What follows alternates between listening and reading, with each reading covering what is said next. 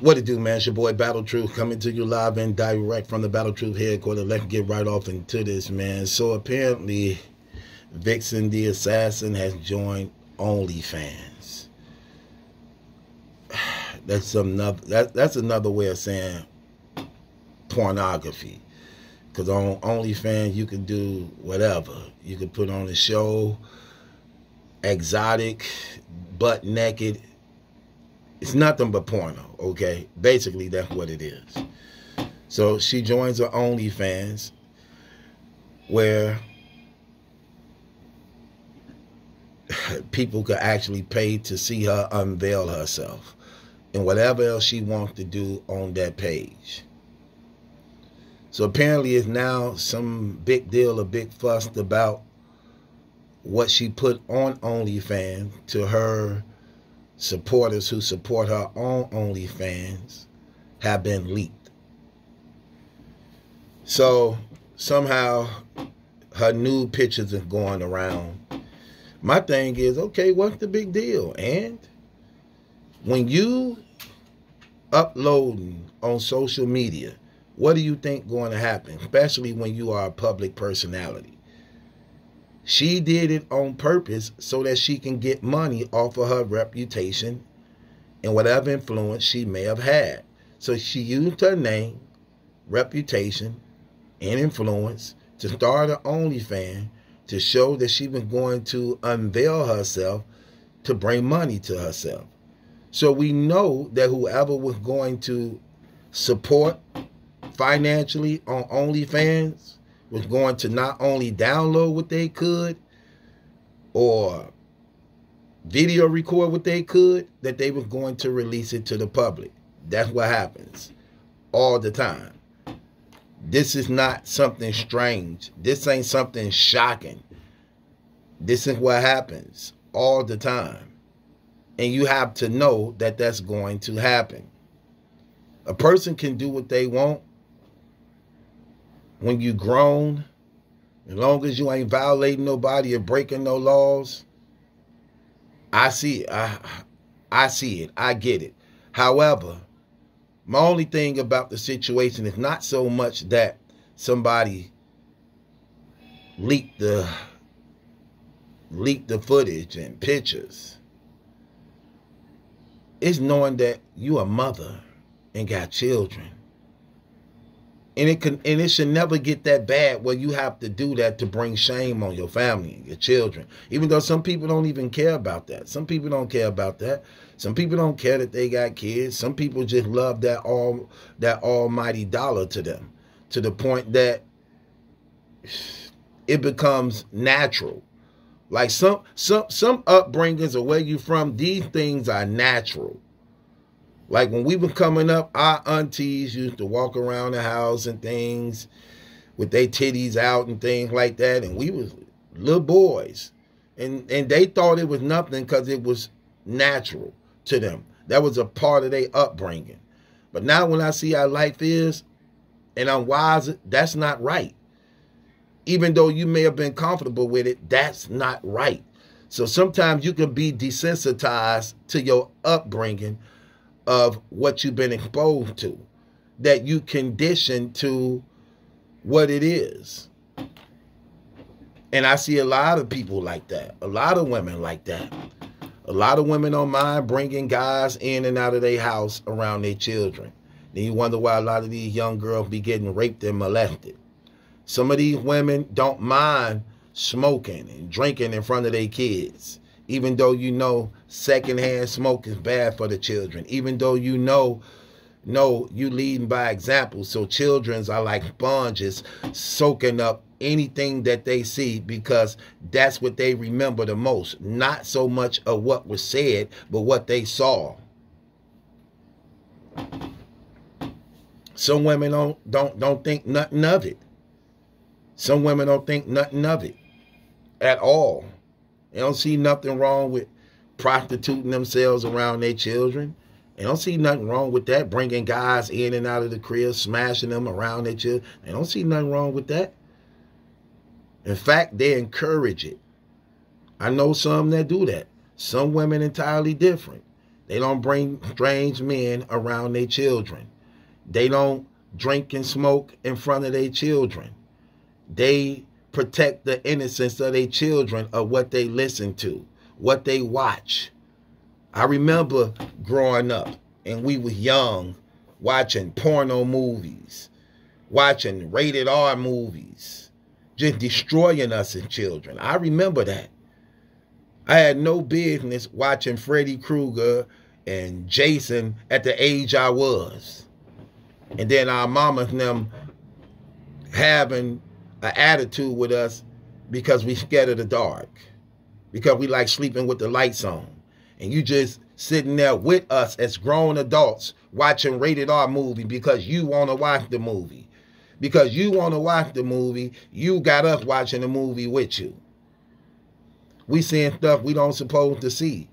Adults having sex with each other, curse words flying around, and we become conditioned to it, that it becomes normal. And we believe it as being normal when it's not normal. It's stupid. It's ignorance. And what happens is you are exposing these children to things they shouldn't be exposed to. Then you wonder why they grow up practicing these things that they saw on one another without having the knowledge of what was actually happening and taking place, because they're not being educated and taught. And I see a lot of these people do this, and they don't even think about the children. They don't think about the future. All they care about is right now. And they don't know how to go out and get it the right way. So they try to make sure they get it the easy way, even at the expense of shame and embarrassment, hurt. Yeah, man, I mean, this happens a lot, man. I see this happens a whole lot. Terrible. Terrible. I see so many of these things happen. Women cursing out their kids.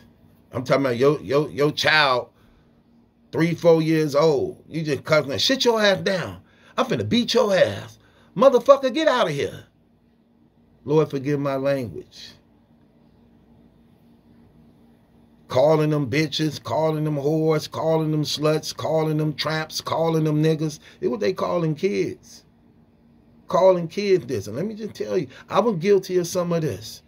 I used to say that to my sons. Now, when I had my sons, I'm like, yeah, this is my little nigga right here. This is my little nigga. I didn't know no better because I never really had a father in my life to raise me, to teach me the right way, to guide me, to lead by example. So I became a product of my environment. That's how I'm talking to my sons now. And I'm thinking that it's cool, it's real. When in reality it's not, because I was programming them to be niggas. I was programming them to be niggas rather than being upstanding, strong, black, wise men, knowing that they was already at a disadvantage. And in my ignorance, I was programming them and leading them on a path of wrong.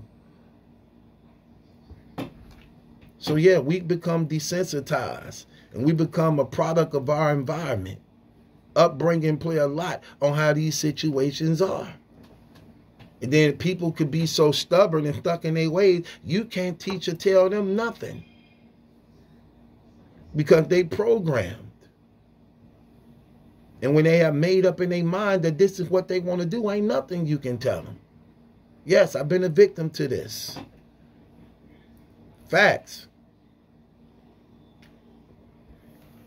I saw it all the time. I saw it all the time. And it can be natural to people. So while people was making a big fuss out of Viixen, OnlyFans, I'm saying, what about the children? What about your kids? Like, what about the shame and embarrassment of that? And let's just keep it real. I'm not saying her per se, but a lot of these women don't care about these kids. They say they do, but they don't.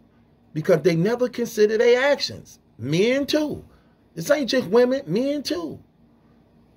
Never consider their actions or the shame that they not only bring on themselves, but also on your children. The embarrassment. That ain't right. That ain't right. But it's life, and it's what goes on in life. It's something that we have adapted to and allowed ourselves to accept. But what's happening is when you come to the point of change and when you come to the knowledge of God, you begin to reprogram yourself. You begin to operate on a whole nother different frequency. Now you think about life. Now you think of power. Now you think about stability. Now you think of hope. Now you think of giving. Now you think of trying. Now you think of loving. Now you think of power. Now you think of how to actually turn things around. Because you understand first how you've been deceived. Glory to God for that. And that's what I think about in these situations. What about the children? What about the shame and embarrassment of the children? No child wants to be reminded of their mother and father being whores and prostitutes. You don't want to be tied into that. You don't want to know your mama be getting bust down. You don't be wanting to know your daddy be with everybody and got all these strange kids everywhere and things like that. You don't be wanting to know that. You don't be wanting to have a part of that. But the sad thing about it is that it's actually going on every day all around us. But as long as you're alive, it's never too late to change. And I think about those things like that. Consider y'all children. Man, I get so much stuff to me, it ain't even funny, man. I'm keeping it 100. So when people making a big deal about Viixen pictures and stuff being leaked, man, I got naked pictures of Yoshi, Hustle, Bonnie, and I don't ask for that stuff. By me being in Battle Rap Media, people send me that stuff. You saw this, you saw this. I don't even be knowing what it is. T-Top Baby Mama and them, I ain't know what that stuff was. It's already, I'm clicking on the link like, dang, like, what? Is this real? Yeah, man, I can't put this out. And I'm not putting this out. See, that's the thing about me. I ain't shifty and dirty like that. I don't put that stuff out, no. I knew about Jazz and QP before it even came out. I had already had the video footage. Years before y'all even knew about it. Never put it out. Never put it out at all.